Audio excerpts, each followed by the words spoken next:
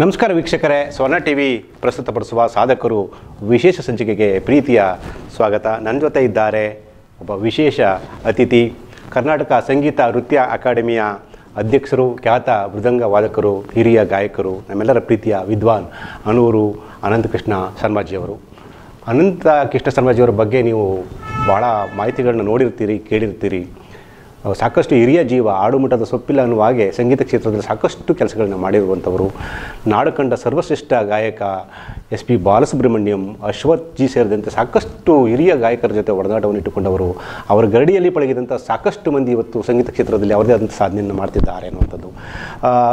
ಶರ್ಮಾಜಿ ಅವರು ಅಕಾಡೆಮಿ ಅಧ್ಯಕ್ಷರಾದ ಮೇಲೆ ವಿಶೇಷವಾಗಿ ರಿಜಿಸ್ಟ್ರಾರ್ ಶಿವರುದ್ರಪ್ಪ ಅವರು ಅವರ ಜೊತೆ ಒಂದು ಜಗಲಬಂದಿ ರೀತಿಯಲ್ಲಿ ನಾಡಿನಾದ್ಯಂತ ಅಥವಾ ರಾಜ್ಯಾದ್ಯಂತ ಕೆಲಸ ಮಾಡ್ತಾ ಇವತ್ತು ಸಂಗೀತ ಕ್ಷೇತ್ರದಲ್ಲಿ, ಅಕಾಡೆಮಿಕ್ ಕ್ಷೇತ್ರದಲ್ಲಿ ಒಂದು ಒಳ್ಳೆಯ ಕೆಲಸವನ್ನು ಮಾಡ್ತಿದ್ದಾರೆ.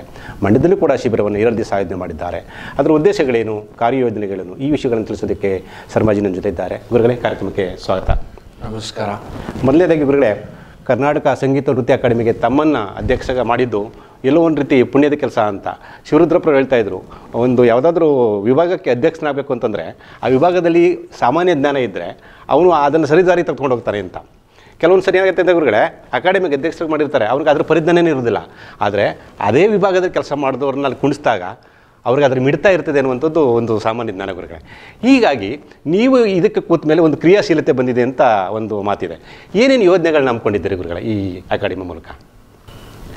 ಯೋಜನೆಗಳಂದರೆ ವಿಶೇಷವಾಗಿ ನಾವು ಏನೇನೋ ಮಾಡಬೇಕು ಅಂತ ಬಂದ್ವಿ.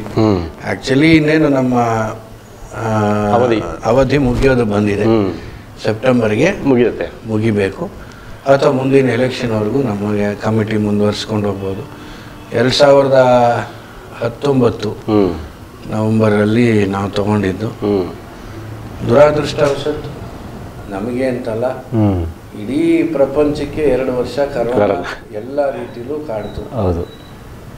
ಹಾಗಾಗಿ ನಾನು ಏನೇನು ಅಂದ್ಕೊಂಡಿದ್ದೆ ಅದೆಲ್ಲ ಯಾವುದು ಸ್ವಲ್ಪ ಆಯ್ತಷ್ಟೇ, ಪರಿಪೂರ್ಣ. ಕಾರಣ ಅದನ್ನು ಮೀರಿಸಿ ಏನು ಮಾಡಲಿಕ್ಕೆ ಆಗ್ತಾ ಇರಲಿಲ್ಲ. ಅದಲ್ಲದೆ ನಮ್ಮ ಅಕಾಡೆಮಿನಲ್ಲಿ 6 ಪ್ರಕಾರಗಳಿದೆ, ಸಂಗೀತದ 6 ಪ್ರಕಾರಗಳಿದೆ.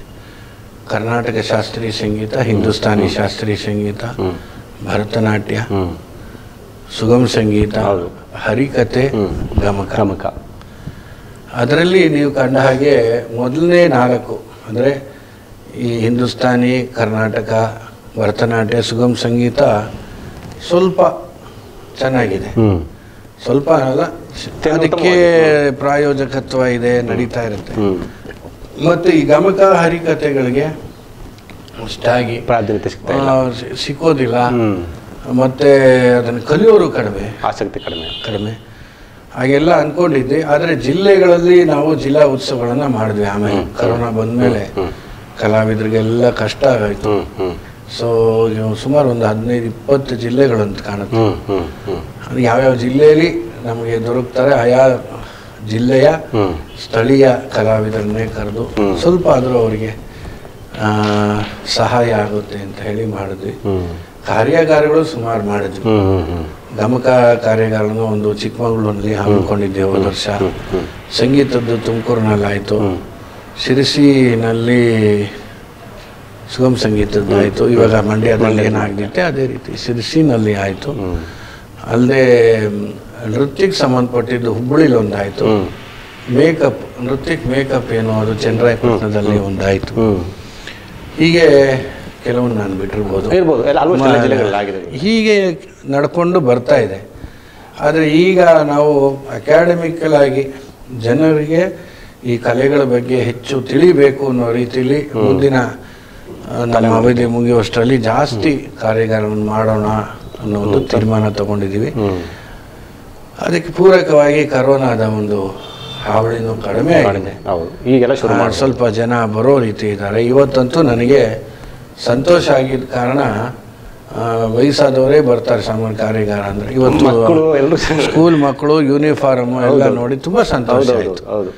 ಇನ್ನೊಂದಷ್ಟು ಬರ್ಬೋದಿತ್ತೇನೋ, ಆದರೆ ಇತಿಮಿತಿ ಮತ್ತು ಕರೋನಾ ಕಾರಣದಿಂದ ಎಕ್ಸಾಮ್ಗೆ ಯಾವ್ಯಾವಲೋ ಮಾಡ್ತಾ ಇದ್ದಾರೆ. ಆದರೂ ಖುಷಿ ಆಯಿತು. ಖಂಡಿತ. ಭಾಳ ಮುಖ್ಯವಾಗಿ ತಾವು ಹೇಳಿದ್ರಿ, ಈಗ ಆಲ್ಮೋಸ್ಟ್ ರಾಜ್ಯದ ಎಲ್ಲ ಮೂಲೆಗಳನ್ನು ಮಾಡಿದ್ದೀರಿ ಅಂತ. ನನ್ನ ಪ್ರಶ್ನೆ ಏನಂತ ಗುರುಗಳೇ, ಈ ತಾಲೂಕು ಮಟ್ಟದಲ್ಲಿ ಅಥವಾ ಗ್ರಾಮೀಣ ಮಟ್ಟದಲ್ಲಿ ಕೆಲವು ಪ್ರತಿಭಾನ್ವಿತ ಗಾಯಕರು ಇರ್ತಾರೆ ಗುರುಗಳೇ, ಅವರಿಗೆ ಕಲಿಬೇಕು ಅನ್ನುವಂಥ ಹಂಬಲ ಇರ್ತದೆ. ಆದರೆ ಬಡತನವೋ ಹಸಿವಿನ ಸಮಯವೋ ಅವರಿಗೆ ಈ ಸಂಗೀತ ಕ್ಷೇತ್ರಕ್ಕೆ ಬರೋಕ್ಕೆ ಸಾಧ್ಯ ಆಯ್ತಲ್ಲ. ನನ್ನ ಪ್ರಶ್ನೆ ಏನಂತಂದರೆ, ತಮ್ಮ ಅಕಾಡೆಮಿ ವತಿಯಿಂದ ತಾಲೂಕು ಮಟ್ಟದಲ್ಲಿ ಏನಾದರೂ ಈ ಥರದ ಕಾರ್ಯಾಗಾರಗಳನ್ನು ಹಮ್ಮಿಕೊಳ್ಳುವ ಸಾಧ್ಯತೆ ಇತ್ತಾ ಅಥವಾ ಸಾಧ್ಯತೆ ಇದೆಯಾ ಅಂತ? ಅದೇ ಕಾರ್ಯಾಗಾರಗಳು ಎಲ್ಲಿ ಮಾಡಿದ್ರು ಎಲ್ಲರೂ ಬರಬೇಕು ಅಂತ ಪ್ರತಿ ತಾಲೂಕುಗಳಲ್ಲೂ ನಾವು ಮಾಡೋದು ಸ್ವಲ್ಪ ಕಷ್ಟ ಆಗ್ಬೋದು. ಕಾರಣ ಅಲ್ಲಲ್ಲಿ ಜನಗಳು ಬರೋದು ಹೋಗೋದು ಮಾಡೋದು ಕಷ್ಟ ಇರುತ್ತೆ. ಆದರೆ ಈಗ ಒಂದು ನ್ಯೂ ಎಜುಕೇಷನ್ ಪಾಲಿಸಿ ಅಂತ ಗೌರ್ಮೆಂಟ್ನವರು ಹೊಸ ಶಿಕ್ಷಣ ನೀತಿ ಮಾಡಿದ್ದಾರೆ. ಇನ್ನೇನು ಜಾರಿ ಆಗ್ಬೋದು, ಜಾರಿ ಆಗ್ತಿದೆಯೇನೋ ಗೊತ್ತಿಲ್ಲ ನನಗೆ. ಅದರಲ್ಲಿ ನೀವು ನೋಡಿದ್ರು ಅಂದರೆ ಎಲ್ಲ ಶಾಲೆಗಳಲ್ಲೂ ಸರ್ಕಾರಿ ಶಾಲೆನೂ ಬಿಟ್ಟು ಪ್ರೈವೇಟ್ ಶಾಲೆಗಳು ಕೂಡ ಈ ರೀತಿಯಾದಂತಹ ಪ್ರದರ್ಶನ ಕಲೆಗಳಿಗೆ, ಸಂಗೀತ, ನೃತ್ಯ ಅಥವಾ ಚಿತ್ರಕಲೆ ಇರ್ಬೋದು ಅಥವಾ ಇನ್ಯಾವುದೇ ಹ್ಯಾಂಡ್ ಕ್ರಾಫ್ಟ್ಸ್ ಇರ್ಬೋದು, ಯಾವ್ದು ಬೇಕಾದ್ರೂ ಆಡಿಸ್ಕೊಳ್ಳುವಂಥ ಒಂದು ಅವಕಾಶ ಇದೆ. ಆವಾಗ ನೀವು ಹೇಳಿದ್ದು ನಿಜಕ್ಕೂ ಎಲ್ರಿಗೂ ಕಲಿಕೆ ಅವಕಾಶ ಸಿಗುತ್ತೆ. ಈ ನಮ್ಮ ರಾಜ್ಯದಲ್ಲಿ, ನಮ್ಮ ದೇಶದಲ್ಲಿ, ನಾನು ಕೇರಳಲ್ಲಿ ನೋಡಿದ್ದೀನಿ, ಕಾರ್ಯಕ್ರಮ ಹೋಗ್ತೀನಿ, ಎಲ್ಲ ಶಾಲೆಗಳಲ್ಲೂ ನಿಮಗೆ ನೃತ್ಯ, ಸಂಗೀತ ಮತ್ತು ಅವರ ಕಥಕ್ಕಳಿ, ಮೋಹಿನಿ ಆಟಂ ಕಲಿಕೆ ಇದೆ. ಒಂದು ಪಠ್ಯದ ರೀತಿಯೇ ಮಾಡ್ತಾರೆ.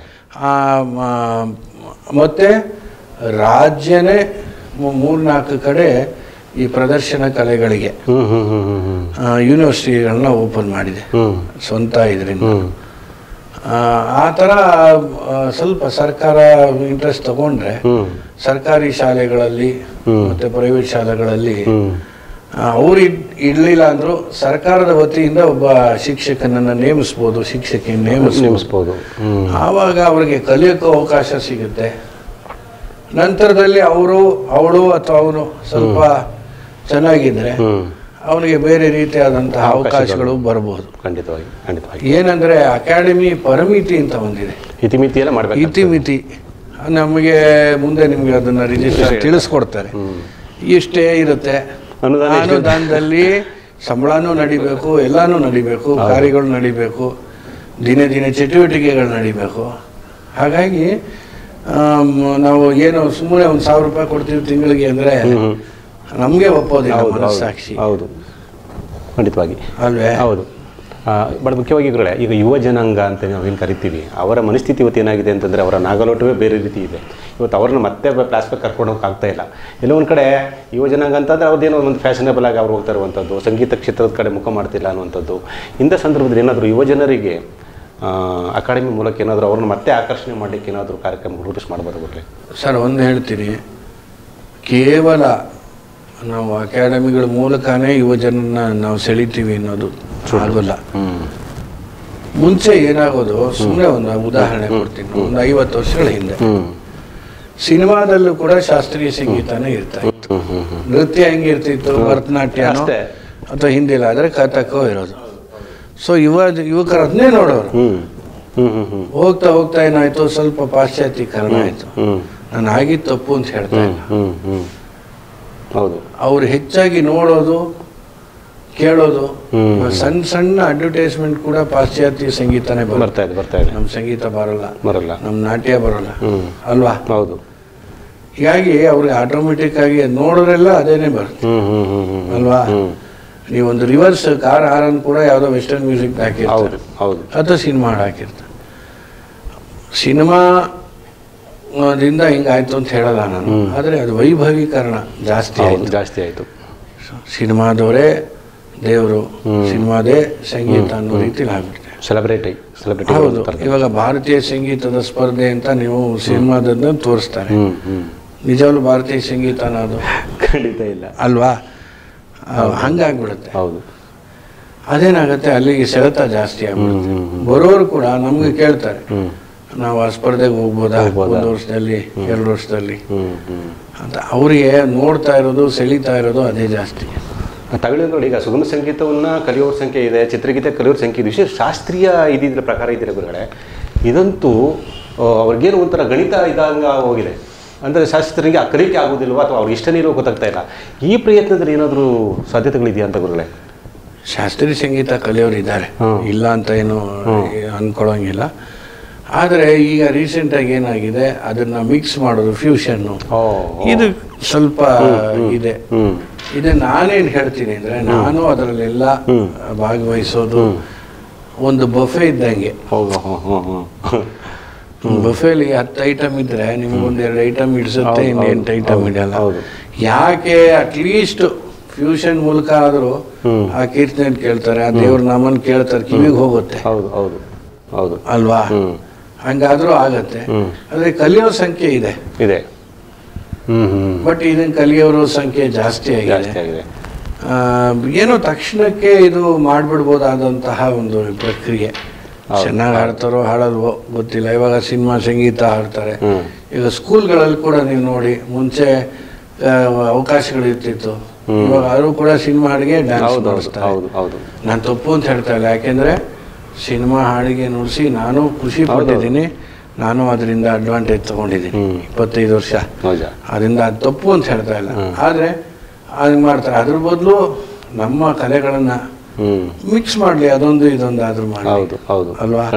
ಅವಕಾಶ ಕೊಟ್ಟರೆ ಖಂಡಿತ ಅವರಿಗೆ ಒಂದು ನಿಮ್ಗೆ 100ಕ್ಕೆ 100 ತಿರುಗ್ತಾರೆ ಅಂತ ಹೇಳೋಕ್ಕಾಗಲ್ಲ. 100ಕ್ಕೆ ಒಂದು 25 ತಿರುಗಿದ್ರೂ ಸಾಕು ನಮಗೆ. ಖಂಡಿತವಾಗಿ ತಾವೇ ಭಾಷಣದಲ್ಲಿ ಹೇಳ್ತಿದ್ರು ಗುರುಗಳೇ, ನಿಮ್ಮ ಅಕಾಡೆಮಿ ವ್ಯಾಪ್ತಿಗೆ ಗಮಕ ಮತ್ತು ಹರಿಕತೆ ಬರುತ್ತೆ ಅನ್ನೋಂಥದ್ದು ಭಾಳ ಮುಖ್ಯವಾಗಿ ಹೇಳಿದ್ರಿ ಗುರುಗಳೇ. ಈಗ ತಾವು ಹೇಳಿದಂಗೆ ಹರಿಕತೆ ಅನ್ನೋದು ಮಂಗಮಯ, ಗಮಕ ಅಂತೂ ಇಲ್ಲವೇ ಇಲ್ಲ. ಇವೆರಡರ ಏನಾದರೂ ಜೀವಂತ ಮಾಡೋದಕ್ಕೆ ಗುರುಗಳು ಏನಾದರೂ ಅಕಾಡೆಮಿಯಿಂದ ಮಾಡ್ತಾ ಇದ್ದೀರಿ. ಇದು ಅಕಾಡೆಮಿ ಬಿಟ್ಟು ಗುರುಗಳು ಬೇರೆ ಬೇರೆ, ಈಗ ಅಕಾಡೆಮಿ ಒಂದರಲ್ಲೆಲ್ಲ ಮಾಡೋಕ್ಕಾಗೋದಿಲ್ಲ ತಾವು ಹೇಳಿದ್ರಿ, ಬೇರೆ ಬೇರೆ ಆಯಾಮಗಳು, ಸಂಗೀತ ಅಕಾಡೆಮಿ, ಸರ್ಕಾರ ಈ ಕಲೆಗಳನ್ನು ಉಳಿಸೋದಕ್ಕೆ ಯಾಕೆ ಪ್ರಯತ್ನ ಪಡ್ತಾ ಇಲ್ಲ ಅಂತ ಏನು ಹೇಳೋದು ಗೊತ್ತಾಗೋದಿಲ್ಲ. ಇದ್ರ ಬಗ್ಗೆ ಸರ್ಕಾರಕ್ಕೂ ಅಷ್ಟೇ ಇರಬೇಕು, ಮತ್ತೆ ಅವ್ರಿಗೂ ಗೊತ್ತಿರಬೇಕು ಈ ಕಲೆಗಳ ಒಂದು ನಶಿಸಿ ಹೋಗ್ತಾ ಇದೆ. ಈಗ ಹೇಗೆ ಎಂಡೇಂಜರ್ ಸ್ಪೀಶೀಸ್ ಅಂತಾರೆ, ಇವಾಗ ಕಂಜರಕ್ಕೆ ಉಡ ಚರ್ಮ ಹಾಕ್ತಾ ಇದ್ರು ಶಾಸ್ತ್ರೀಯ. ಆ ಉಡ ಎಂಡೇಂಜರ್ ಸ್ಪೀಶೀಸ್ ಅಂದ್ಬಿಟ್ಟು ಈಗ ನಿಮ್ಗೆ ಗೊತ್ತಿರಲ್ಲ, ಅದು ಒಂದು 10 ವರ್ಷದ ಕೆಳಗೆ ಅದನ್ನ ಮಾರಿದ್ರೆ ಪೊಲೀಸ್ ಅವ್ರು ಇಟ್ಕೊಂಡ್ಬಿಡೋರು. ಅವರು ಮುರ್ದಂಗ ರಿಪೇರಿ ಮಾಡೋ ಅಂಗಡಿಗಳಿಗೆಲ್ಲ ಹೋಗಿ ಆ ಚರ್ಮ ಇದ್ರೆ ಪೊಲೀಸ್ನವರು ಹಿಡ್ಕೊಂಡ್ಬಿಡೋರು. ಬಟ್ ಆಮೇಲೆ ಅದು ನಮ್ಮಲ್ಲಿ ಗೊತ್ತೇ ಇದೆಯಲ್ಲ ನಿಮ್ಗೆ, ರಂಗೋಲಿ ಕೆಳಕ್ತರು, ಚಾಪೆ ಕೆಳಕ್ತರು, ಹೆಂಗೋ ಆಯ್ತು. ಅದೇ ತರ ಈ ತರ ಒಂಥರ ಆರ್ಟ್ಸ್. ಇವಾಗ ಹಳೇಬೀಡು ದೇವಸ್ಥಾನನ ನಮ್ಮ ಯುನೆಸ್ಕೋ ಇವರು ತಗೊಂಡು ಅದ್ ಮಾಡ್ತಾರೆ. ಆ ತರ ಸರ್ಕಾರನು ಆ ತರ ಕಲೆಗಳಿಗೆ ಉತ್ಸಾಹ ಕೊಡಬೇಕು, ಸಹಕಾರ ಕೊಡ್ಬೇಕು. ಅಲ್ಲದೆ ಸರ್, ಓದೋ ಕಲೆ ಇಲ್ಲ ಅಂದ್ರೆ ಇವೆರಡು, ಗಮಕ ಆಗ್ಲಿ ಹರಿಕತೆ ಆಗ್ಲಿ ಸಾಧ್ಯ. ಅಧ್ಯಯನ ಇಲ್ಲ ಅಂದ್ರೆ ಮಾಡಕ್ಕಾಗಲ್ಲ, ಪಿಲ್ಲರ್ ಇದ್ದಂಗೆ ಅದು. ಅಧ್ಯಯನ ಮಾಡ್ಲೇಬೇಕು. ಈಗಿನ ಯುವ ಜನತೆ ಪೇಪರ್ ಕೂಡ ಓದಲ್ವೇ?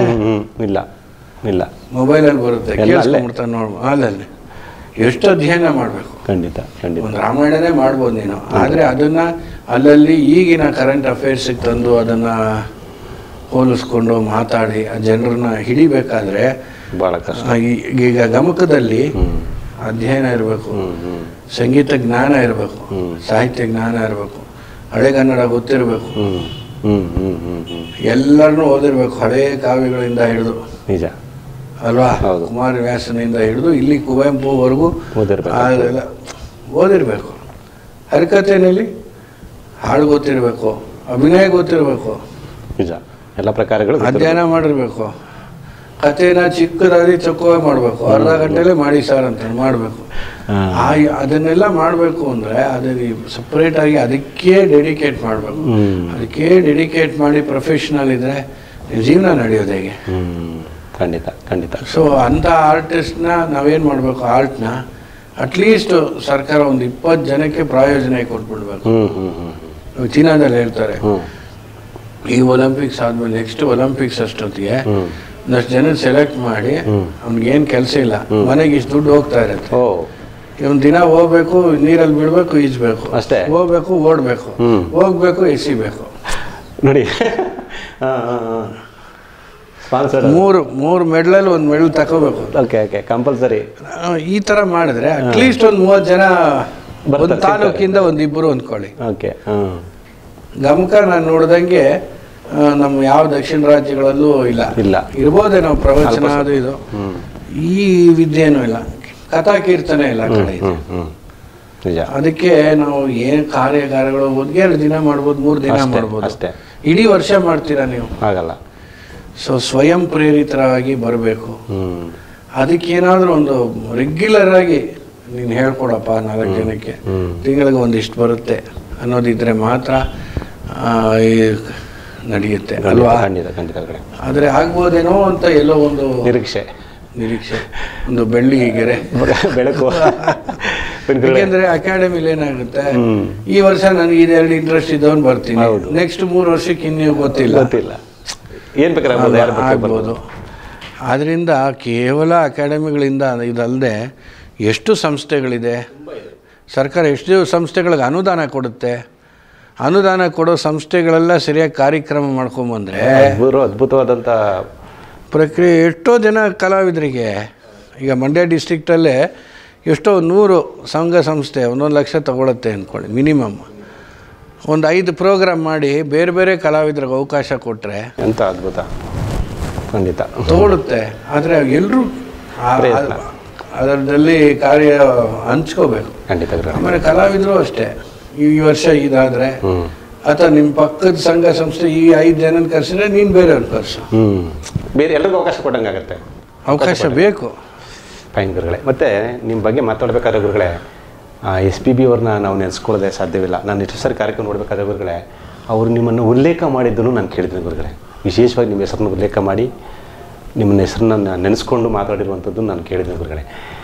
SPB ಇವತ್ತು ನಮ್ಮ ಮುಂದೆ ಇಲ್ಲ, ಅವರ ಇಡೀ ಬದುಕು, ಅವರ ಸಾಹಿತ್ಯ, ಸಂಗೀತ ಎಲ್ಲ ಮುಂದೆ ಇದೆ ಗುರುಗಳೇ. SPB ನಿಮ್ಮ ಒಡನಾಟ, ಅವ್ರ ಬಗ್ಗೆ ಎರಡು ಮಾತು ಗುರುಗಳೇ. ಏನೋ ಪೂರ್ವ ಸುಕೃತ ಪುಣ್ಯ ಅಂತ ಅಂದ್ಕೊಳ್ಳಿ. ಹೀಗೆ ಶುರುವಾಯಿತು.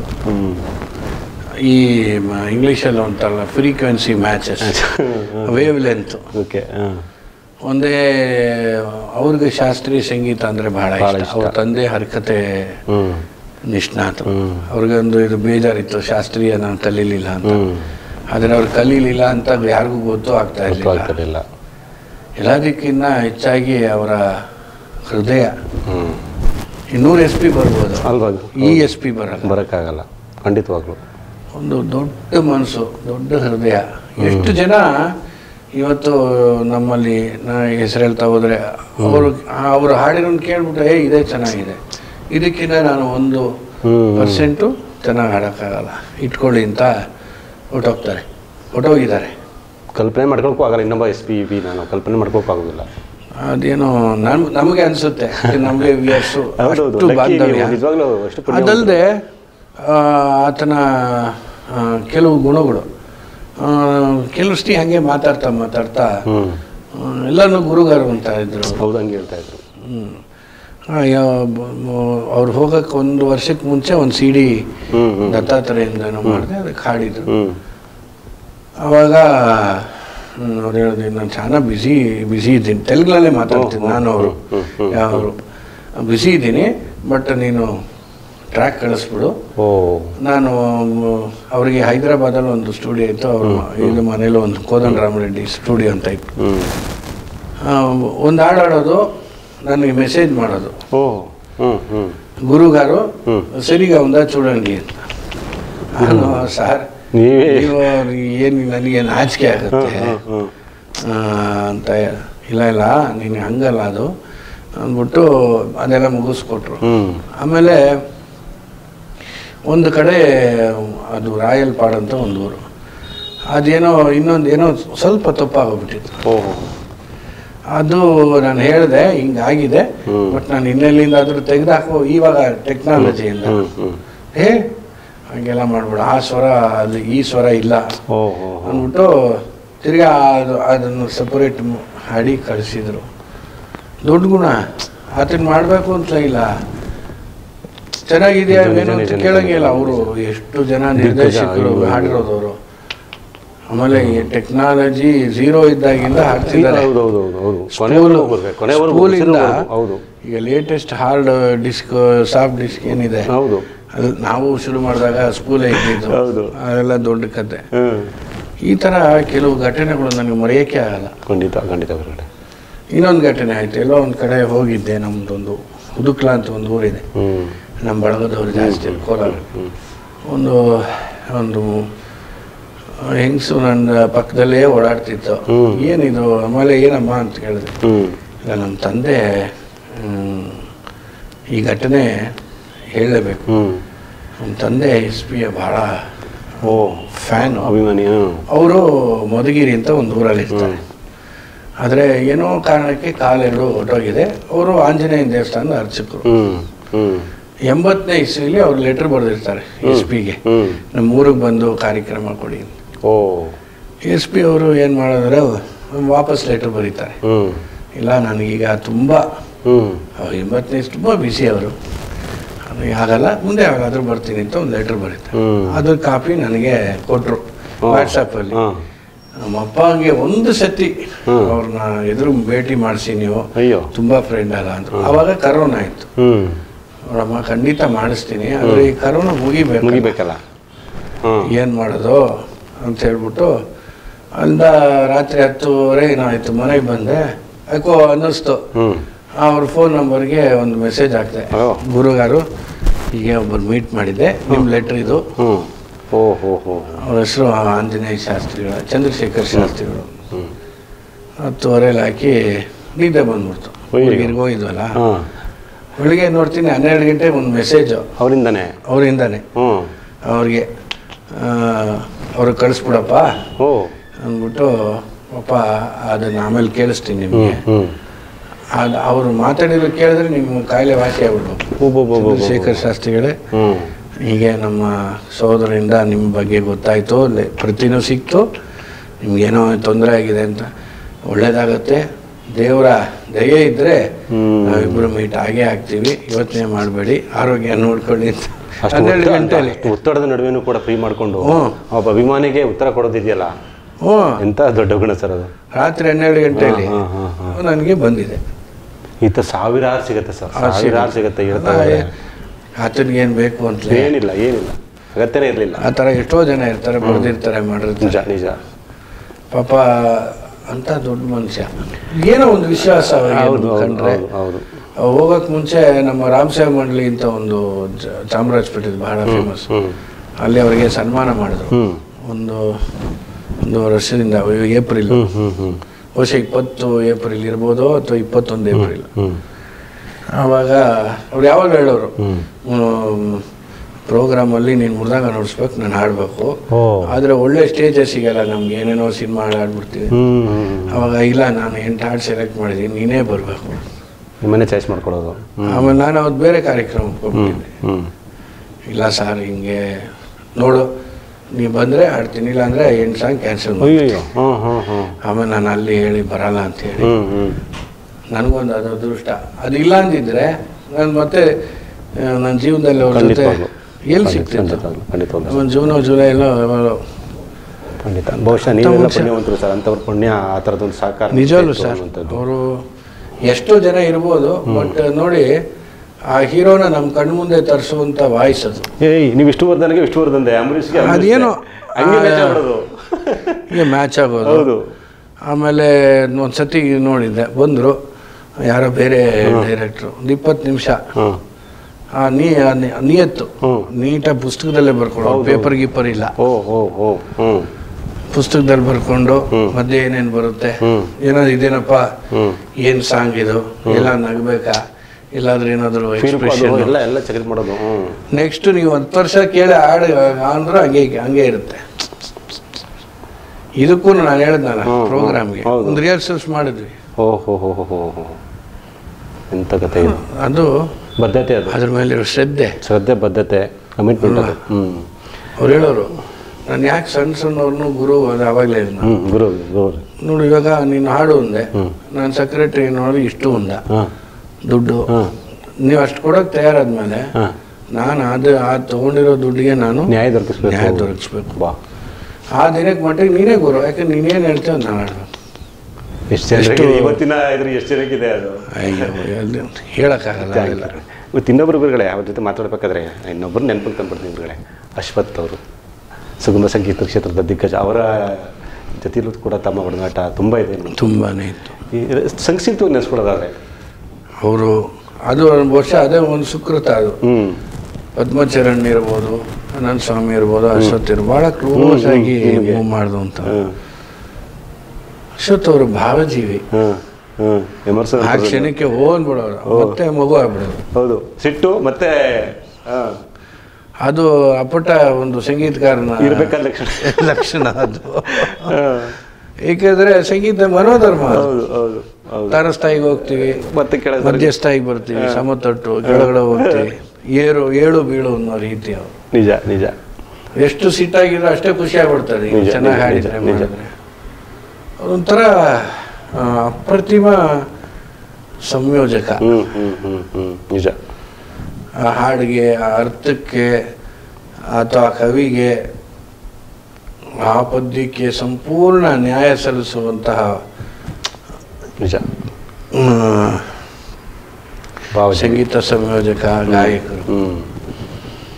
ಏನೋ ಒಂದು ತಕ್ಷಣ ನಿಮ್ಮನ್ನ ಆಕರ್ಷಣೆ ಮಾಡುವಂತಹ ಗಾಯನ, ಧ್ವನಿ, ಅವ್ರ ಬಾಡಿ ಲ್ಯಾಂಗ್ವೇಜು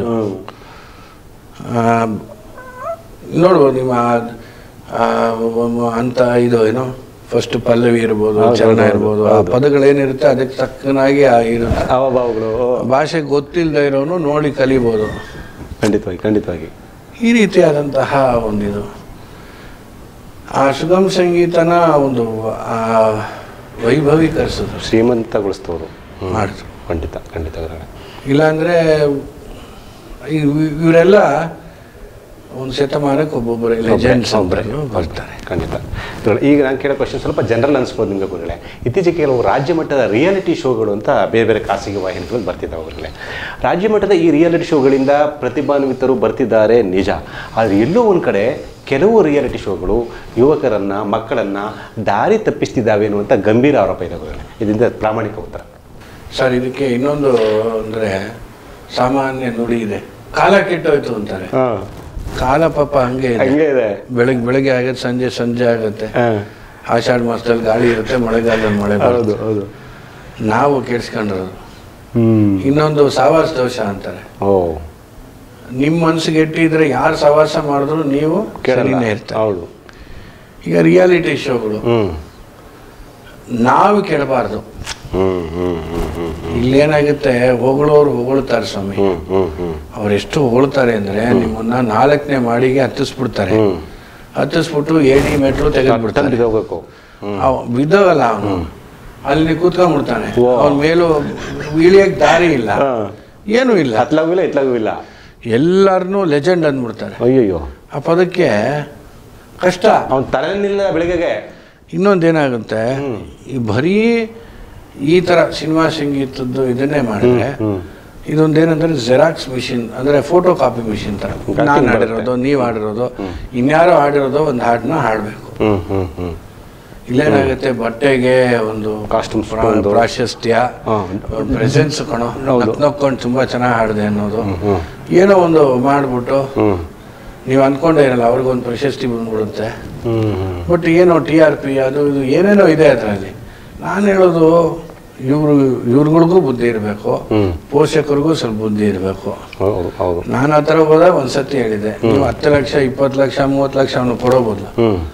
ಅವ್ನು 3 ವರ್ಷ ಒಂದು ಗುರುಗಳ ಕೈಗೆ ಹಾಕಿ ಅವ್ನ ಸಂಗೀತನ ಗಟ್ಟಿ ಮಾಡಿ ಅಲ್ವಾ. ಯಾಕೆಂದ್ರೆ ಒಂದು ಶಾಸ್ತ್ರೀಯ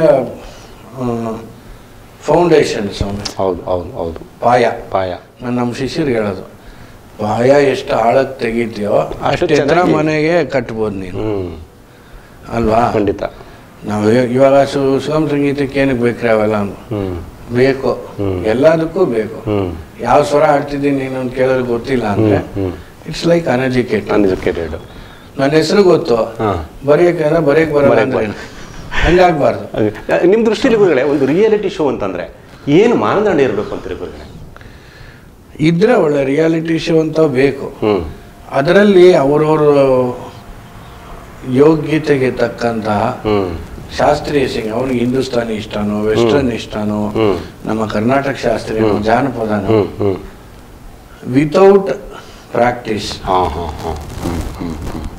ಯಾವುದೇ ಆ ಥರ ರಿಯಾಜ್ ಇಲ್ಲದೆ ಹಾಡಬೇಕು.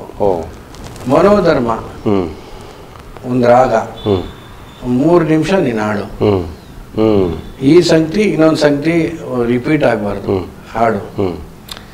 ಈ ಥರದ್ದೆಲ್ಲ ಚಾಲೆಂಜಸ್ ಕೊಡಬೇಕು ಅವ್ರಿಗೆ. ಬರೀ ಒಂದು ತಂಬೂರಿ ಶ್ರುತಿ.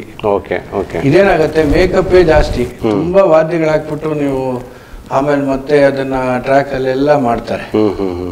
ಅದೇನ್ ಮಾಡಬಾರ್ದು. ಅವ್ನು ಹಾಡಿರೋದನ್ನ ನೇರವಾಗಿ ಹಾಕ್ಬೇಕು ನೀವು.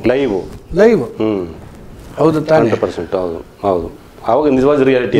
ಈಗ ಏನಾಗುತ್ತೆ, ಟಿಂಕ್ರಿಂಗು ಪೇಂಟಿಂಗ್ ಎಲ್ಲ ಆಗ್ಬಿಡುತ್ತೆ. ಹೌದು, ನಿಜ ಅಲ್ವಾ? ಈಗ ಆಟೋ ಟ್ಯೂನರ್ ಬಂದಿದೆ, ಆಟೋ ಟ್ಯೂನರ್ ಹಾಕಿದ್ರೆ ಎಲ್ಲ ಸೇರಿ ಇದಾಗ್ಬಿಡುತ್ತೆ. ಆಗಲ್ಲ. ಟೆಕ್ನಾಲಜಿ ಉಪಯೋಗಿಸದೆ ಒಂದಷ್ಟು ಸ್ಪರ್ಧೆಗಳು ಇಡಬೇಕು. ನಿಜ. ಜೊತೆಗೆ ಸಿನಿಮಾದು ಇಡಿ, ಅದು ಬೇಕು ಅಲ್ವಾ?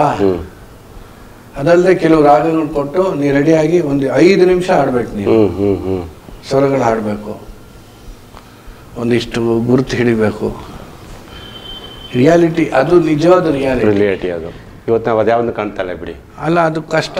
ಅದು ಏನೋ TRP ಬರ್ಬೇಕು, ಅಡ್ವರ್ಟೈಸ್ಮೆಂಟ್ ಬರ್ಬೇಕು. ಹೌದು. ಅದೇ ಗುರುಗಳೇ, ನಾನು ಹೇಳ್ತಾ ಇದ್ದೀಗ ಹಿಂದೆ ನೀವು ಎಲ್ಲ ಮ್ಯೂಸಿಕ್ ಮಾಡ್ಬೇಕಾದ್ರೆ ಗುರುಗಳೇ, ಈಗ ಬೇರೆ ತಬಲ ಬೇರೆ ತಗೋತಾ ಇದ್ರು. ಆ ತಬಲ ಹೆಚ್ಚು ಪ್ರಾಧಾನ್ಯತೆ ಪಡ್ಕೋತಾ ಇತ್ತು. ಇವತ್ತು ಟ್ರ್ಯಾಕ್ ಸಂಸ್ಕೃತಿ ಅಂತ ಒಂದು ಬಂದಿದೆ ಗುರುಗಳೇ. ಟ್ರ್ಯಾಕ್ ಸಂಸ್ಕೃತಿ ನಿಮ್ಗೆ ಎಲ್ಲ ರೆಡಿ ಇರ್ತದೆ, ಎಲ್ಲ ಬರೀ ಮ್ಯೂಸಿಷಿಯನ್ನು ಬಂದು ಆಡೋದಷ್ಟೇ ಕೆಲಸ. ತಬಲಕ್ಕೂ ಕೆಲಸ ಇಲ್ಲ, ಕ್ಯಾಶಿಗೂ ಕೆಲಸ ಇಲ್ಲ, ರಿದಮ್ಗೂ ಕೆಲಸ ಇಲ್ಲ. ಎಲ್ಲೋ ಒಂದು ಕಡೆ ಈ ಟ್ರ್ಯಾಕ್ ಸಂಸ್ಕೃತಿ ಕೂಡ ಎಲ್ಲೋ ಒಂದು ಕಡೆ ಸಂಗೀತವನ್ನು ಟ್ರ್ಯಾಕ್ ಅಲ್ಲ, ಅದು ಟ್ರ್ಯಾಕ್ ಅಂದ್ರೆ ಏನು ಗೊತ್ತಾ, ಎಲ್ಲ ಮುಂಚೆ ನುಡಿಸಿರ್ತೀವಿ, ಅವನು ಬಂದಾಗ ಅದನ್ನ ಹಾಕ್ತಾರೆ. ಕಾರಣ ಯಾಕೆ ಅಂದ್ರೆ ಅವನು ಬಿಸಿ ಇರ್ತಾನೆ ಹಾಡೋನು. ಅವನು ಈಗ ನಾವೇನು ನಾವು ನಿಮ್ಗೆ ಹೇಳ್ಬೇಕಂದ್ರೆ ಒಂದು ಸಿನಿಮಾ ಹಾಡಂದ್ರೆ 9 ಗಂಟೆಗೆ ಹೋಗಿ ನಾವು ತಿಂಡಿ ತಿಂದ್ರೆ ಮತ್ತೆ ಬಂದು ಟ್ರ್ಯಾಕ್ ಹಾಡೋನು ನಮ್ಮ ಹತ್ರ ಹಾಡ್ತಾನೆ. ನಾವು ಅದಕ್ಕೆ ತಬಲಾ ಇದೆಲ್ಲ ರಿದಮ್ ಸೆಟ್ ಮಾಡ್ಕೊಂಡ್ರೆ ಅರೇಂಜರ್ ಅಂತ ಒಬ್ಬ ಇರ್ತಾನೆ. ಅರೇಂಜರ್ ಬಂದು ಎಲ್ಲ ಆರ್ಕೆಸ್ಟ್ರಾಗೆ ಮ್ಯೂಸಿಕ್ ಕೊಡ್ತಾನೆ. ಅವರೆಲ್ಲ ರೆಡಿ ಮಾಡ್ಕೊಂಡು ಒಂದು 11:30-12 ಗಂಟೆ ಅಷ್ಟೊತ್ತಿಗೆ ಮಧ್ಯ ಹಾಲಿಗೆ ಬರ್ತೀವಿ ನಮ್ಮ ರೂಮಿಂದ. ಬಂದು ಅಲ್ಲಿ ಲೈವ್ ನೋಡ್ತೀವಿ. ಆಮೇಲೆ ಮ್ಯೂಸಿಕ್ ಡೈರೆಕ್ಟರ್ ಬರ್ತಾರೆ, ಟ್ರ್ಯಾಕ್ ಸಿಂಗರ್ ಜೊತೆ ಇಡೀ ಹಾಡನ್ನು ಕೇಳಿ ಅಷ್ಟೊತ್ತಿಗೆ 1 ಗಂಟೆ ಆಗುತ್ತೆ. ಆಯ್ತಾ? ಆಮೇಲೆ ವಾಪಸ್ಸು ಅಲ್ಲಲ್ಲ ಮಧ್ಯಾಹ್ನ ನಮ್ಮ ರೂಮ್ಗೆ ಹೋಗ್ತೀವಿ. ರಿದಮ್ ಒಂದು ರೂಮು, ಸ್ಟ್ರಿಂಗ್ಸ್ ಒಂದು ರೂಮು, ವೈಲಿನ್ಸ್ ಎಲ್ಲ ಒಂದು ದೊಡ್ಡ ಹಾಲು, ಹೀಗೆ ಹೋಗ್ತಾರೆ. ನಡೀತಾ ಇತ್ತು ಮೊದಲು. ಆಮೇಲೆ ಅಲ್ಲಿ ನಮ್ದು ಎಲ್ಲ ಬ್ಯಾಲೆನ್ಸ್ ಆಗಿ 2 ಕಾಲಾಗತ್ತೆ. ಬ್ಯಾಲೆನ್ಸ್ ಆಗಿ ಆಮೇಲೆ ಇಷ್ಟಿಷ್ಟೇ ನೋಡೋದು. ಮೊದಲನೇ ಬ್ಯಾಕ್ ಗ್ರೌಂಡು ಪಲ್ಲವಿ, 2ನೇ ಬ್ಯಾಕ್ ಗ್ರೌಂಡು ಚರಣ, ಬ್ಯಾಕ್ ಗ್ರೌಂಡ್ ನೋಡಿ ಪೂರ್ತಿ ಹಾಡಾಡಿ ನೋಡಿ. ಆಮೇಲೆ 3-4 ಸತಿ ಆದ್ಮೇಲೆ 5ನೇದೋ 6ನೇದೋ ಮ್ಯೂಸಿಕ್ ಡೈರೆಕ್ಟರ್ಗೆ ಓಕೆ ಅನ್ಸ್ತಾನೆ. ಆಮೇಲೆ ಓಕೆ 3 ಗಂಟೆ ಅಷ್ಟೊತ್ತಾಗ್ಬಿಟ್ಟಿರುತ್ತೆ. ನಮ್ಗಿಲ್ಲಿ ತಿಂಡಿ ತಿಂದು ಎಲ್ಲ ಹೋಗಿ ಹಸುವ ಹಿಂಗ್ ನಡೆಯೋದು. ಅಲ್ಲಲ್ಲ, ಆಮೇಲೆ ನಾವು ಇಷ್ಟೊತ್ತು ಅವ್ನು ಸುಮ್ಮನೆ ಇರ್ಬೇಕು ಹಾಡೋದು. ಆ SP ಅಂತ ಅವ್ರಿಗೆ ಎಲ್ಲಿ ಟೈಮ್ ಇರುತ್ತೆ. ಅದಕ್ಕೆ ಅವ್ರೇನ್ ಮಾಡ್ತಾರೆ, ಟ್ರ್ಯಾಕ್ ತೆಗೆದು ರೆಡಿ ಇಟ್ಟಿರ್ತಾರೆ. ಅವ್ರು ಬಂದು ಆ ಥರ ಟ್ರ್ಯಾಕ್ ಹಾಡಿರ್ತಾರಲ್ಲ, ಆ ಥರದಲ್ಲಿ ಎಷ್ಟೋ SP ಅವರು ಇದೇ ಚೆನ್ನಾಗಿದೆ ಇಟ್ಕೊಳ್ಳಿ ಅಂತ. ಅಯ್ಯೋ, ಆ ಥರನೂ ಹೇಳಿದ್ದಾರೆ. ಅವ್ರ ಕೈಲೇ ಹಾಡಿಸಿ ನಾನು ಇನ್ನೇನು ಚೆನ್ನಾಗಿ ಹಾಡೋದು ಇದಿಲ್ಲ, ಆ ಥರದ್ದು ಆಗಿದೆ. ಆ ಥರದ್ದೇನೆ ಆಗಿದೆ. ಈ 1995ರಲ್ಲಿ ಗುರುಗಡೆ UK-ನಲ್ಲಿ ತಾವು ಕೈಶಿಕ ಎಂಬ ಬ್ಯಾಲೆಗೆ ಸಂಗೀತ ಸಂವೇದನೆ ಮಾಡಿದ್ರಂತ ಒಂದು ನೋಡಿದೆ ಗುರುಗಡೆ, ನೆಟ್ಟಲ್ಲಿ ನೋಡಿದೆ. ಅದ್ರ ಪ್ರಕಾರ ಏನು ಗುರುಗಡೆ ಅದು? ಇಲ್ಲ, ಅದು ಭರತನಾಟ್ಯ. ಅಲ್ಲಿ ಚಿತ್ರಲೇಖ ಅನ್ನೋರು ಇಂಗ್ಲೆಂಡಲ್ಲಿ ಅವ್ರು ಬಹಳ ವರ್ಷದಿಂದ ಅಲ್ಲೇ ಇದ್ದಾರೆ. UK-ನಲ್ಲಿ ಇಲ್ಲಿಂದ ಕಲಾವಿದರು ಹೋಗ್ತಾ ಇದ್ರು. ನನಗೆ ಅವ್ರು ಬಹಳ ಕರೆಯೋರು. ನಮಗೇನೋ ಕಾರಣಾಂತರ ಹೋಗಕ್ಕಾಗ್ತಿಲ್ಲ. ಒಂದು ಬ್ಯಾಲೆಗೆ ಮ್ಯೂಸಿಕ್ ಮಾಡಿದ್ರಿ, ಅದು ಹಂಗೆ ಬಂದ್ಬಿಟ್ಟಿದೆ. ಆ ಥರ ಈಗ ಇಡೀ ದೇಶ ಸುತ್ತಿದ್ದೀರಿ, ಜರ್ಮನಿ, ನಾಗಾಲ್ಯಾಂಡ್, ಇಟಲಿ, ಸ್ವಿಟ್ಜರ್ಲ್ಯಾಂಡ್ ಮತ್ತು ಅಕ್ಕ ಸಮ್ಮೇಳನ. ಅಲ್ಲಿ ಹೋದಾಗ ಗುರುಗಳೇ ಈ ಕನ್ನಡತನವನ್ನು, ಕನ್ನಡ ಈ ಪ್ರೀತಿಯನ್ನು, ಈ ಕನ್ನಡದ ಸಂಗೀತವನ್ನು ಯಾವ ರೀತಿ ಎಂಜಾಯ್ ಮಾಡ್ತಾರೆ ಗುರುಗಳಲ್ಲಿ? ಅದೆಷ್ಟು ಪ್ರೀತಿಸ್ತಾರೆ? ಕರ್ನಾಟಕ ಸಂಗೀತ ಎಲ್ಲ ಕಡೆ ಇದೆ. ಈಗ ಯುರೋಪಲ್ಲಿ ಅದನ್ನು ಪ್ರೀತಿಸೋದೇ ಬೇರೆ ರೀತಿ. ಅವ್ರಿಗೆ ಹಾರ್ಡ್ ಕೋರ್ ಸಂಗೀತ ಬೇಕು, ಪ್ಯೂರ್ ಶಾಸ್ತ್ರೀಯ ಬೇಕು, ಫ್ಯೂಷನ್ ಗೀಷನ್ ಅಲ್ಲ. ಅವ್ರು ನಮಗಿನ್ನ ಎಷ್ಟೋ ಜನ ಚೆನ್ನಾಗಿ ಅಧ್ಯಯನ ಮಾಡಿರ್ತಾರೆ ಯುರೋಪ್ನಲ್ಲಿ. ಅಮೇರಿಕಾದಲ್ಲಿ ಹೆಚ್ಚಾಗಿ ನಮ್ಮ ಜನನೇ ಇದ್ದಾರೆ. ಸೊ ಅಲ್ಲಿ ನಮ್ಮ ಭಾಷೆನೂ ಕೇಳುತ್ತೆ, ನಮ್ಮವರು ಸಿಗ್ತಾರೆ. ಹಂಗೆ ಒಬ್ಬೊಬ್ಬರು ಒಂದೊಂದು ರೀತಿ ಸ್ವೀಕರಿಸ್ತಾರೆ. ಯುರೋಪ್ನಲ್ಲಿ ಹೆಚ್ಚಾಗಿ ಬಿಳಿಯರೇ ಬರೋದು. ಎಲ್ಲೋ ಅಲ್ಲಲ್ಲಿರೋರು ಬರ್ತಾರೆ. ಅಮೇರಿಕಾದಲ್ಲಿ ಹೋದ್ರೆ ಬೇರೆ ದೇಶದಲ್ಲಿ ನಮ್ಮವ್ರ ಮುಂದೆ ನಾವು ಕಾರ್ಯಕ್ರಮ ಮಾಡ್ತೀವಿ. ಕೆಲವು ಸಾರಿ ಆ ಯೂನಿವರ್ಸಿಟಿಗಳು ಅಲ್ಲಿ ಇಲ್ಲಿ ಹೋದಾಗ ಆ ಥರದ ಬರ್ತಾರೆ. ಫೈನ್ ಮೇಡಮ್, ಇನ್ನೊಂದು ನಿಮ್ಮದು ವಿಶೇಷ ಏನಂದ್ರೆ ಈ ತಾಳವಾದ್ಯ ಮೇಳಗಳನ್ನ ರಚಿಸುವಾಗ ತಾವು ಈ ಅಡುಗೆ ಮನೆ ಮತ್ತೆ ಕೋಣೆಯಲ್ಲಿರ್ತಕ್ಕಂಥ ಪೀಠೋಪಕರಣ ಕಳಿಸ್ಕೊಂಡು ಏನೋ ಒಂದು ಮ್ಯೂಸಿಷಿಯನ್ ಮಾಡ್ತೀರಂತೆ. ಅದೇನು ಸಾಧ್ಯತೆ ಅಂತದು? ಅದು ಒಂದು ಸ್ಟಾಂಪ್ ಅಂತ ಒಂದಿದೆ, ಯೂಟ್ಯೂಬಲ್ಲಿ ನೀವು ನೋಡ್ಬೋದು, ಸ್ಟಾಂಪ್ ಶೋ ಅಂತ. ಅವರು ಅಮೇರಿಕಾ ತಂಡ. ಅದು ಈ ಪಾತ್ರೆಗಳು ಅಥವಾ ಈ ದೊಡ್ಡ ಹೋಲ್ಡಿಂಗ್ ಇರುತ್ತಲ್ಲ ಬೋರ್ಡು, ಅದ್ರ ಮೇಲೆ ಹತ್ಬಿಟ್ಟು ಅದ್ರಲ್ಲಿ ನುಡ್ಸೋದು, ಇದೆಲ್ಲ ನೋಡಿದ್ದೆ ನಾನು. ಸೊ ನನಗೆ ಈ ಪಾತ್ರೆ ಪರಡಿ ನಾವು ದಿನನಿತ್ಯ ಬಳಸುವಂಥ ಮಾಡಬೇಕು ಅಂತ ಭಾಳ ವರ್ಷದ ಜ್ಞಾನ, ಇದು ತುಡಿತ. ಸೊ ಐ ಥಿಂಕ್ 8-10 ವರ್ಷ ಆಯ್ತೇನೋ. ಪಾತ್ರನಾದ ವೈಭವ ಅಂತ ಹಾಕಿದ್ರೆ ಬರುತ್ತೆ ಯೂಟ್ಯೂಬಲ್ಲಿ. ಅದರಲ್ಲಿ ನಾವು ಅಕ್ಕಿ ಕೇರೋ ಮರ, ಕೊಬ್ಬರಿ ತುರಿಯೋದು ನೀವು ನೋಡ್ಬೋದು, ಅದರಲ್ಲೆಲ್ಲ ಇದೆ. ಬ್ಯಾಸ್ಕೆಟ್ ಬಾಲು, ದೊಣ್ಣೆ, ಬಕೀಟು, ಪಾತ್ರೆ, ಅದರಲ್ಲೇ ಹಳೆ ಟ್ರಂಕು, ಮತ್ತೆ ಈ ಅಂಗಡಿಗಳಲ್ಲಿ ಬಾಟ್ಲು ಆ ಮುಚ್ಚಳದ ಮೇಲೆ ನೋಡಿಸಿದ್ರೆ ಒಂದು ಸ್ವರಗಳು ಬರುತ್ತೆ. ಈ ಥರದ್ದೆಲ್ಲ ಉಪಯೋಗಿಸ್ಕೊಂಡು ಮಾಡಿದ್ವಿ, ನೋಡ್ಬೋದು. ಅದ್ರ ಖಂಡಿತ ಗುರುಗಳೇ, ನಿಮ್ಮ ಮಾನಸಿಕ ಗುರು ಸಂಗೀತ ಕ್ಷೇತ್ರಕ್ಕೆ ಅಥವಾ ತಬಲ ಕ್ಷೇತ್ರಕ್ಕೆ ಯಾರು ಅಂತ ಕೇಳ್ಬೋದಾ ಗುರುಗಳೇ? ಮೃದಂಗ ನಾನು ಮಾನಸಿಕವಾಗಿ ಎಷ್ಟೋ ಜನ ಇದ್ದಾರೆ, ಒಬ್ಬರು ಹೆಸರು ಹೇಳಿದ್ರೆ ಇನ್ನೊಬ್ರಿಗೆ ಇದಾಗ್ಬಿಡುತ್ತೆ. ಎಲ್ಲ ಹಿರಿಯ ಕಲಾವಿದರಿಂದ ಮೂಲಕನೂ ನಾನು ಸ್ವಲ್ಪ ಇನ್ಫ್ಲೂಯೆನ್ಸ್ ಆಗಿದ್ದೀನಿ. ಇಮಿಟೇಟ್ ಅಂತ ಮಾಡಿಲ್ಲ, ಇಮಿಟೇಷನ್ ಬೇರೆ, ಇನ್ಫ್ಲೂಯೆನ್ಸ್ ಬೇರೆ. ಹೌದೌದು. ನಮ್ಮ ಗುರುಗಳು ನಮ್ಮ ಆರ್ಯ ರಾಜಗೋಪಾಲ್ ಅಂತ, ಅವ್ರಿಗಿಲ್ಲ, ಸಣ್ಣ ವಯಸ್ಸಿನಲ್ಲೇ ಅವರು ತೀರ್ಕೊಂಡ್ರು ಕ್ಯಾನ್ಸರಿಂದ. ನನಗೆ 2-2.5 ವರ್ಷ ಭಾಳ ಚೆನ್ನಾಗಿ ನನಗೆ ನಾನು ಮುಂಚೆಯಿಂದ ಮೃದಂಗ ನುಡಿಸ್ತಾ ಇದ್ದೆ, ಹುಟ್ಟಾಗಿಂದ ಅನ್ಕೊಳ್ಳಿ ಆ ಥರ. ಆದರೆ ಒಂದು ಪದ್ಧತಿ, ಒಂದು ಪಾಠ, ಅದರಿಂದ ನಾನು ಎಷ್ಟೋ ಜನಕ್ಕೆ ಹೇಳ್ಕೊಡೋಂಗಾಯ್ತು. 87ರಿಂದನೇ ನಾನು ಪಾಠ ಶುರು ಮಾಡಿದೆ. ಹೆಚ್ಚು ಕಡಿಮೆ 40 ವರ್ಷ ಸಂಗೀತ. ಅವ್ರು ನಮ್ಮ ತಂದೆ ಆಶೀರ್ವಾದ, ತಂದೆ ದೊಡ್ಡ ಗುರುಗಳು, ಮುತ್ತಾತ ತಾತ ಎಲ್ಲರೂ. ಹೀಗೆ ಆ ಸಂಗೀತ ಹಂಗಾಗಿದೆ. ಸಂಗೀತಕ್ಕೆ ಬಂದು ನನಗೇನು ಬೇಜಾರಾಗಿಲ್ಲ, ಖುಷಿಯಾಗಿದೆ. ನನ್ನ ಕೈಲಾದ ಒಂದು ಸೇವೆ ಮಾಡ್ತೇನೆ. ನಾವು ಓಹೋ ಅಂತ ನಾವು ಏನು ಹೇಳಬೇಕಾಗಿಲ್ಲ. ನಮ್ಮ ಕೈಲಿ ನನಗೆ ಎಟ್ಕೋದು ಏನೇನಾಗುತ್ತೋ ಅದನ್ನು ಮಾಡ್ತೀನಿ. ಈ ಪ್ರಕಾರಕ್ಕೆ ಬಂದಮೇಲೆ ಗುರುಗಳೇ, ಕುಟುಂಬದವ್ರ ಸಹಕಾರ ಹೇಗಿದೆ, ನಿಮ್ಮ ಸ್ಪಂದನೆ? ಸಹಕಾರ ಇಲ್ಲದೆ ಇದ್ರೆ ಮಾಡೋಕ್ಕೆ ಆಗಲ್ಲ, ಖಾರನೇ ಇರುತ್ತೆ ಅಷ್ಟೇ. ಸಿಹಿ ಖಾರ ಅನ್ನೋಗೆ ಖಾರ ಆಗಿಬಿಡುತ್ತೆ. ಯಾಕೆಂದರೆ ನೆಂಟಿ ಪದ್ಮಿನಿ ಅಂತ ನಾಗಮಂಗಲದವಳು. ನಮ್ಮಲ್ಲಿ ಮಂಡ್ಯ ಜಿಲ್ಲೆಯವರೇ. ಹೌದು, ಓದಿದ್ದು ಆದಿಚುಂಚನಗಿರಿ ಕಾಲೇಜಲ್ಲ. ಯಾಕೆ ನಾವು ನೋಡಿ, ಹೀಗೆ ಬೆಳಿಗ್ಗೆ ಹೋದರೆ ರಾತ್ರಿ ಬರೋದು, ಅದರಲ್ಲೂ ರೆಕಾರ್ಡಿಂಗ್ ಮುಂಚೆ ಹೋದ್ರೆ ಬೆಳಿಗ್ಗೆ ಹೋದರೆ ರಾತ್ರಿ, ಹಳೆ ಮುಂಚೆ ಎಲ್ಲ ಲೇಟ್ ಆಗೋದು. ಪಾಪ ಮನೇನು 30 ವರ್ಷ ಆಗುತ್ತೆ ಮುಂದಿನ ವರ್ಷಕ್ಕೆ. ಮಕ್ಕಳನ್ನ ಓದಿಸೋದಿರ್ಬೋದು, ಸ್ಕೂಲ್ ಸೇರಿಸೋದಿರ್ಬೋದು. ಯಾಕೆಂದರೆ ಅವಾಗ ತುಂಬ ಫಾರಿನ್ ಟ್ರಾವೆಲ್ ಎಲ್ಲ, ಅದೆಲ್ಲ ಏನಾಗೋದು ಫೆಬ್ರವರಿಯಿಂದ ಏಪ್ರಿಲ್ ಮೇ ಕರೆಕ್ಟಾಗಿ ಸ್ಕೂಲ್ಗೆ ಸೇರ್ಕೊಳ್ಳೋದು. ಆ ಟೈಮಿಗೆ ಹೋದರೆ ಮತ್ತೆ ಬರೋದೇ ಕಷ್ಟ. ನೀವು ಅಂತ ಟೈಮ್ ಆ ಥರ ಎಲ್ಲ ನಿಭಾಯಿಸ್ಕೊಂಡು ಹೋಗಿರೋದ್ರಿಂದ ಅವಳಿಗೂ ಖುಷಿ ಇದೆ. ಅವಾಗ ಬೇಜಾರು, ನಿಮ್ಗೆ ಕಟ್ಕೊತಾನೆ ಇರಲಿಲ್ಲ ಅಂತ ಹೇಳ್ತಾ. ಏನು ಮಾಡೋದು ಈಗ, ಕಲಾವಿದರದ ಸಮಸ್ಯೆ. ಅದಕ್ಕೆ ನಾನು ಹೇಳ್ತಾ ಇರ್ತೀನಿ, ನನ್ನ ಕೈ ಹಿಡಿದು ಹೆಂಡ್ತೀನಲ್ಲ, ನಾನು ಕೈ ಹಿಡಿದು ಹೆಂಡ್ತೀನಿ. ನಮ್ಮನ್ನು ಯಾರು ಕೈ ಹಿಡಿಯಲ್ಲ. ಕಲಾವಿದರು ಪತ್ರಕರ್ತರು ಸ್ವಲ್ಪ ಕೈ ಹಿಡಿಯಲ್ಲ, ಇಲ್ಲ ನಾವೇ ಹಿಡ್ಕೋಬೇಕು. ಸ್ವಲ್ಪ ಗುರು, ಕೊನೆಯದಾಗಿ ಕಾರ್ಯಕ್ರಮ ನೋಡ್ತಿರುವಂತಹ ಇವತ್ತಿನ ಯುವ ಜನತೆಗೆ ಅಥವಾ ಸಂಗೀತಗಾರರಿಗೆ ತಮ್ಮ ಕಿವಿ ಮಾತು ಗುರುಗಳೇ? ಏನಿಲ್ಲ, ಶಾಸ್ತ್ರೀಯ ಕಲೆಗಳಿಗೂ ಕಡೆನೂ ಕಿವಿ ಕೊಡಿ, ಸ್ವಲ್ಪ ಕೇಳಿ, ನಿಮ್ಮ ಕೈಲಾದ ಪ್ರೋತ್ಸಾಹ ನೀಡಿ, ಸಂಘ ಸಂಸ್ಥೆಗಳಿಗೆ ಮೆಂಬರ್ ಆಗಿ, ಪ್ರದರ್ಶನ ಕಲೆಗಳು, ನಮ್ಮ ಭಾರತೀಯ ವಿಚಾರ ಆಚಾರ ಸಂಸ್ಕೃತಿಯನ್ನು ಬೆಳೆಸಿ ಅಂತ ಕೇಳ್ಕೊಡ್ತೀನಿ. ಯಾಕೆಂದರೆ ಅದೇ ನಿರಂತರ. ಹಾಗಾಗಿ ಇವತ್ತು ಈ ಸ್ವರ್ಣ ಚಾನಲ್ನ ಎಲ್ಲರಿಗೂ ನಾನು ವೈಯಕ್ತಿಕವಾಗಿ ವಂದನೆಗಳನ್ನು ಸಲ್ಲಿಸಿ, ನೋಡುತ್ತಿರುವಂತಹ ನಿಮಗೂ ಕೂಡ ನಾನು ವೈಯಕ್ತಿಕವಾಗಿ ನಮಸ್ಕಾರಗಳನ್ನು ತಿಳಿಸ್ತೇನೆ. ಜೈ ಶ್ರೀರಾಮ್. ಗುರುಗಳೇ, ಅತ್ಯಂತ ಪ್ರೀತಿಯಿಂದ ಈ ಸಕರ್ನಾಡ್ನ ಈ ಸ್ವರ್ಣವಾಹಿನಿಗೆ ಬಂದಿದ್ದಕ್ಕೆ, ಜೊತೆಗೆ ನಿಮ್ಮ ಬಗ್ಗೆ ನಾನು 1 ಗಂಟೆಯಲ್ಲಿ ಮಾತಾಡೋಕ್ಕಾಗೋದಿಲ್ಲ ನನಗೆ ಗೊತ್ತು, ಆದರೆ ಸಂಕ್ಷಿಪ್ತವಾಗಿ ಮತ್ತು ನೀವು ಅವಕಾಶ ಕೊಟ್ಟಿದ್ದಕ್ಕೆ ಮತ್ತು ಈ ಥರದ ಪುಟ್ಟ ಚಾನಲ್ಗೆ ಬಂದು ಒಂದು ಉತ್ತಮವಾದಂಥ ಸಂದರ್ಶನ ಕೊಟ್ಟಿದ್ದಕ್ಕೆ ಸಕರ್ನಾಡಿನ ಇಡೀ ನಾಡಿನ ಜನತೆ ಪರವಾಗಿ ಎಲ್ಲ ಸಂಗೀತಗಾರರ ಪರವಾಗಿ ನಿಮಗೆ ಹೃತ್ಪೂರ್ವಕ ಅಭಿನಂದನೆಗಳೇ. ನಮಸ್ಕಾರ. ನಾನು ಕುಡಿಯೋ ಶುಗರ್ಲೆಸ್ ಕಾಫಿ ಆದರೂ ಸಕರ್ನಾಡಿಗೆ ಬಂದಿದ್ದೀನಿ, ಅದಕ್ಕಾಗಿ ಕರೆದಿದ್ದಕ್ಕೆ ವಂದನೆಗಳು. Thank you. ನಮಸ್ಕಾರ. ಇದಾಗಿತ್ತು ಗುರುಗಳ ಜೊತೆಗಿನ ವಿಶೇಷ ಸಂದರ್ಶನ. ಈ ಸಂಚಿಕೆ ಖಂಡಿತ ಇಷ್ಟವಾಗಿದೆ ಅಂತ ಭಾವಿಸ್ತಾ ಈ ಕಾರ್ಯಕ್ರಮವನ್ನು ಇಲ್ಲಿಗೆ ಮುಕ್ತಾಯ ಮಾಡ್ತಿದ್ದೀನಿ. ಸ್ವರ್ಣ ಟಿವಿ, ಇದು ಬಾಂಧವ್ಯಗಳ ಬೆಸುಗೆ.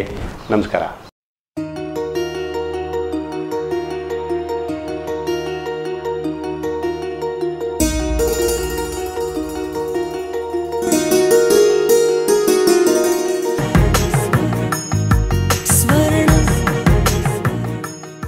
ಸ್ವರ್ಣ, ಇದು ಬಾಂಧವ್ಯಗಳ ಬೆಸುಗೆ.